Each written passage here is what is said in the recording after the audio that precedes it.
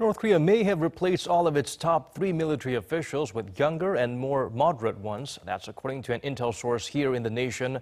Sangmi examines the potential implications of the drastic move made at this particular point in time when we're inching closer to another historic summit.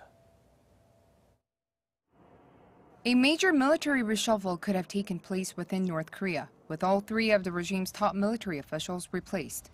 According to an intelligence source in South Korea, Pyongyang replaced its defense minister Pak Yong-sik with No Kwang-chol, who's been serving as a vice minister. The chief of the Korean People's Army's General Staff Ri Myong-su has been replaced with Ri Yong-gil, who was the deputy chief. This follows the news that Kim Jong-gak, the director of the General Political Bureau of the North Korean Army, had been replaced by Pyongyang Mayor Kim Su-gil, confirmed last month through the North's state-run media. Some view that North Korea felt a need to bring about change in its military, along with the diplomatic turnaround surrounding the Korean peninsula.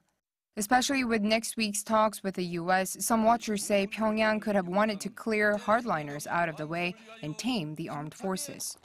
But others point out that distinguishing hardliners and softliners within the North Korean military is meaningless, as Kim Jong-un already reorganized the army 4 years ago. They say age could be the reason for the reshuffle. Pak Yong-sik and Ri Myong-su came down to Panmunjom for the Inter-Korean Summit in April, but they headed back to the north before finishing off the day's schedule. They are very old. They were born in 1930s and 40s, so they can't be out for even a day-long schedule. South Korea's Unification Ministry was cautious in its comments and said the news about 2 of the 3 officials hasn't been officially confirmed by the North. But the ministry said if true, this could have taken place at the North's Military Commission meeting last month.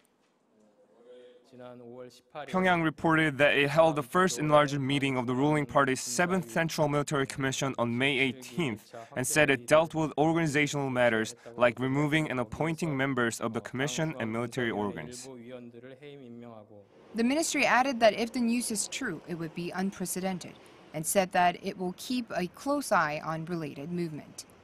Sangmi, Arirang News.